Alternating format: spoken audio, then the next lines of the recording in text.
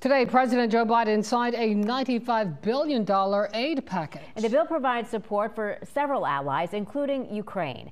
10 on your side's Kiana Patterson joins us with reaction from those who fought for the funding. Yeah, Senator Mark Warner and Ukrainian supporters both say it should not have taken 6 months, but they are grateful that it has finally been approved. More help for Ukraine is on the way.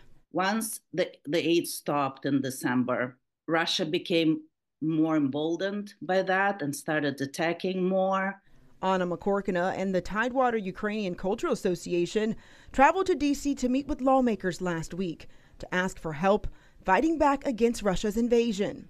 If Ukrainians don't fight for their independence against the aggressor, they would be just exterminated. The money will help supply weapons for Ukraine's military.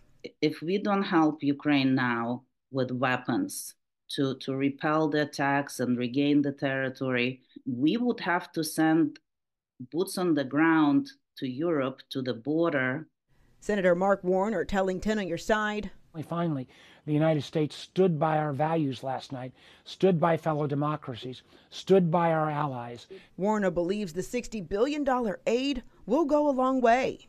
About 90 cents on every dollar will actually be spent right here in America, where we produce the munitions that will go to our Ukrainian friends. Now the concern is if this is the last funding package until after the November election. We put in place enough assistance here that it'll get through the end of the year. McCorkina is still hopeful that there will be some NATO commitment to Ukraine. It leaves Ukraine more vulnerable when there is such uncertainty. And to learn more about the Tidewater Ukrainian Cultural Association and upcoming fundraisers, I'll post that for you over on wavy.com. Kiana Patterson, 10 on your side.